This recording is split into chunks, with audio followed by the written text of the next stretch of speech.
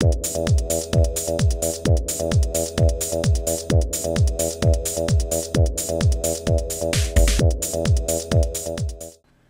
there folks, today I'd like to take a casual peek into the Gears of War 3 Clayton Carmine action figure set by NECA. This figure set is part of the 7th series of Gears of War action figures, and is also the first to feature characters from the Gears of War 3 video game. This set was first released in 2011, and I found this set at the end of 2011 at a Toys R Us, and it was selling for $16. Taking a look at the figure in the package, you can see the Carmine brother there, and he comes with a Lancer. I thought it came with a Retro Lancer, but it doesn't. And this figure set comes with 30 points of articulation. And we have here some nice artwork of Clayton Carmine. Over here we have people who were responsible for putting the figure together. And at the back of the package, you can see here a nice picture of the figure. And here we have a description of Clayton Carmine. And down below we have other figures from the Gears of War 3 subline. We have Clayton Carmine, Marcus Phoenix, Damon Baird, Anya Stroud, Dominic Santiago, and Augustus Cole. We'll be right back and have this figure out of the package. Alright, we're back and we have Clayton Carmine here out of the package, and this is an interesting figure. Just in the choice of accessories, the design, the evolved design I guess you could say, compared to previous Gears of War figures. And let's go ahead and take a look at the accessory first, and that's the regular Lancer here. Now, I was expecting to at least see the Retro Lancer with this figure, but it does not come with one, even though the packaging shows a Clayton Carmine with a Retro Lancer here. But it comes included with a regular Lancer, you can see here. And I'm not going to take it off the figure because I had a very hard time fitting his left hand into the slot here, mainly because Clayton Carmine's fingers are spread out and it was very difficult to put it in there, so I'm not going to take it off and show you more details of the Lancer. I'll show you this much right here. It's pretty much typical of most Lancers that previous Gears of War figures have had, and you can see the blood splatter pattern on there, and it looks a little bit cleaner, at least on the metal finish. A lot of the previous Lancers have that I guess weathered look. This one looks relatively clean though, so, but other than the blood of course, but still a typical Lancer. And another choice I would have thought would have come with this figure instead of the Lancer maybe would have been the shotgun, because he's got some shotgun shells here at his side, but there's no shotgun with this figure. So a pretty interesting choice to include with this figure.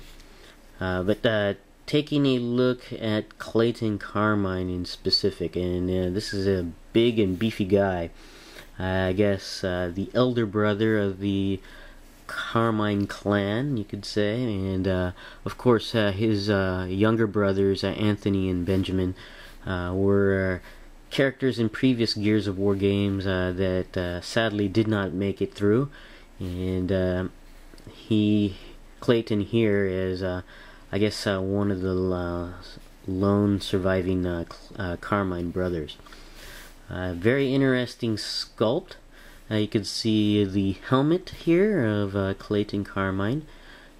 Pretty detailed, and that's typical with most NECA figures. They go into lots of detail. And you can see the blue helmet there, and it's part of the sculpt. It's not removable or anything, but it is articulated there. But you can see some of the nice design work on there. It's very cool. Moving on down to the armor, or what's left of the armor. I guess in Gears of War 3, the various characters various gears, I guess. I have this stripped down version of the armor from the previous Gears of War games. Now, I haven't played Gears of War 3, so I don't know what the reasoning is for this stripped down armor, but you can see that the sleeves are devoid of any armor here whatsoever. And in its place, you can see the bare arms of Clayton here, and you can see nice, I guess, a tattoo here to commemorate his fallen brothers there, Anthony and Benjamin. You can actually read it here. There's Anthony's name and Benjamin's name here, and R.I.P. below it. And a pretty interesting tattoo there, very cool. And you got another tattoo here on this arm. I think those are supposed to be rounds, I'm not sure. That's what they look like to me, but it goes around the entire arm here. And you can see what's left of the armor here. Very interesting. Clayton decides to deco his armor here, and it's got in word, I guess his writing, "Grub Killer." Very cool. And on the back you could see similar words here, "kill" and then "grubs" on the other side there. And very interesting also on the sculpt of this figure overall compared to previous Gears figures is that they use a lot of softer plastic now. Instead of the harder, rigid plastic throughout previous Gears figures. Lots of soft plastic work, especially like here in the back. This back part of the armor was formerly very hard, but it's actually very soft. You can actually push it in on there. So, and the belt work here is made of soft plastic, rubberized material, and even the pouch here on the leg is soft. You can see you can actually push it in. Yeah, I've got mixed feelings about that. I really was used to the harder plastic here, but with the softer plastic, the only thing I'm worried about is actually tearing of this plastic here, because it does rub against each other quite a bit when you move the figure around. You can see right here, this rubs against the belt area, and I'm just worried about tearing the longevity of this plastic that they use throughout the figure. But it's still pretty nice and detailed. You can see some detail work here on the glove, on the hand. Of course, the belt. It's very, very cool. The legs here. You can see more detailed work, and you can see some skulls there right above the knee.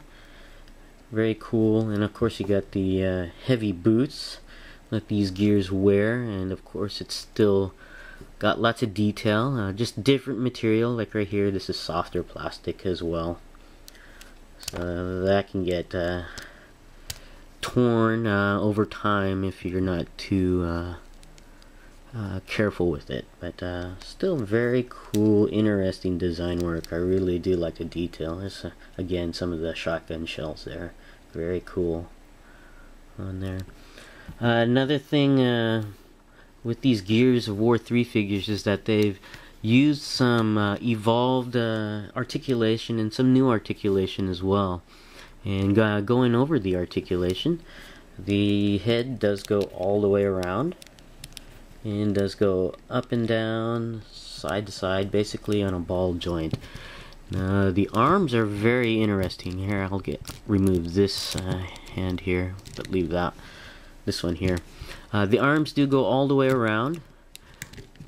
They do go out that far and in, and they do move forward and back. This is the newer part of the articulation, as well as underneath the shoulder joint. Instead of having a separate bicep joint, you can see here, it's basically pegged into the inside of the bicep and goes around the shoulder here. You can see the piece going around the shoulder. So very interesting design here. I'm not sure what to make of it as of yet, because currently I cannot get the arm forward as much as I'd like compared to the previous Gear figures. Just due to the bulk of the arm rubbing up against the armor here, it's kind of difficult to get it very, very close the forearm close to the body to wield the Lancer effectively. It does. He does wield the Lancer all right in certain firing positions, but not as close as I'd like. The elbows are double jointed, which is nice. The hands are on a swivel hinge wrist, so they can go all the way around and in and out as well. The torso is on a hinge joint that allows you to go up and down here, but mine is rather loose, almost bobbleheadish type of thing, but I guess torso heavy, you could say, and it does rattle around when you move the torso. And the waist can go all the way around. And the legs have the more evolved articulation that was common with later COG soldiers and Lieutenant Kim. So the leg can go up, down to the back, and out to the side. And you can see here the rubberized material does run into the leg here, so you got to be careful with that. The leg does also rotate at the top of the thigh on there, so that's nice. There are a hinge swivel joint at the knee, so the knee can bend in and out, and the lower leg can rotate all the way around. And the feet are on a hinge joint, so it can go up and down, side to side, and has ankle pivot as well, so improved articulation on the foot. And there is toe articulation as well, so that's kind of cool. And this cuff area here is made of soft plastic, so you got to be careful with that as well. So overall, a very interesting design. I do have mixed feelings compared to the previous Gears figures.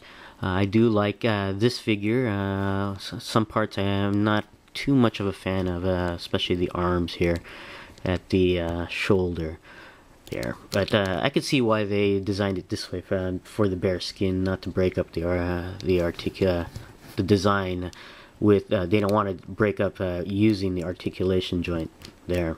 So, but very interesting. This is my casual peek into the Gears of War 3 Clayton Carmine action figure. Thanks for watching, and I'll see you guys next time.